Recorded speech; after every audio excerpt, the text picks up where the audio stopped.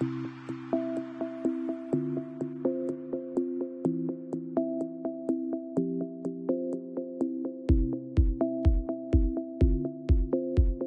arrived to this research from an open evolutionary question, because plants have a lot to benefit, potentially, from emitting sounds and from responding to sounds.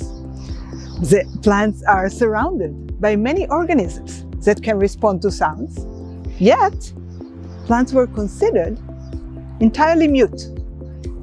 And we came to test this question. So if plants were emitting sounds at the hearing range, we would have known that already. So we tested the sounds emitted by plants in the ultrasonic range. And we found that indeed, plants emit sounds, and these sounds contain information. In this study, we've shown that plants emit ultrasonic sound signals, signals that are above the human audible range.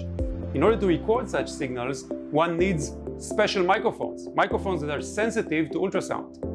We're recording sounds emitted by tomato plants, but these sounds are ultrasonic sounds, so we humans can't hear them. In order to show what these sounds are like, we took many sounds, we put them together in a small time frame, and we changed the frequency so human ears can hear them. This is an example of such a manipulation we did on tomato sounds that we recorded.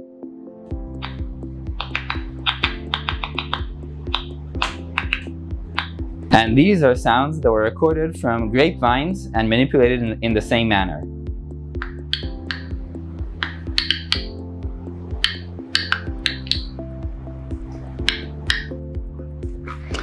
So, one of our subjects was tomato plant. When a tomato plant is feeling well, it emits very few sounds. But when it is stressed, when it is dehydrated or cut or sick, it emits plenty of sounds. And we can tell the type of stress and the species of the plant from these sounds. These results have several implications. First, it means that in many cases, plants that we see outside that appear stressed are also emitting sounds, only we do not hear them.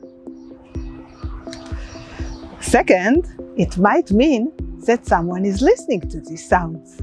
The sounds are out there and contain information, and animals that can hear these sounds can respond to them, and possibly we are testing whether plants can respond to the sounds of stressed plants. Finally, there is also a potential for an agricultural advantage. It might be an additional way to monitor plant, and particularly plant stress, without touching the plant.